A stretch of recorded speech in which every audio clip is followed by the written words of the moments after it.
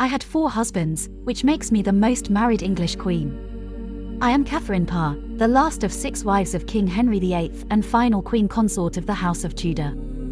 I was born in 1512 and was educated at home by my parents. In 1529, I married Lord Latimer, and we had 2 children together. However, he died in 1543, and I was widowed.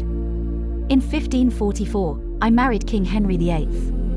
I was 32 years old, and he was 52 years old. I was his 6th wife, and he had already executed 2 of his previous wives. I was a devout Protestant, and I encouraged Henry to adopt Protestant beliefs. I also helped to promote Protestantism at court, and I was a patron of many religious charities. I was a popular queen, and I was known for my intelligence, my wit, and my beauty. I was also a skilled musician and a dancer. Henry VIII died in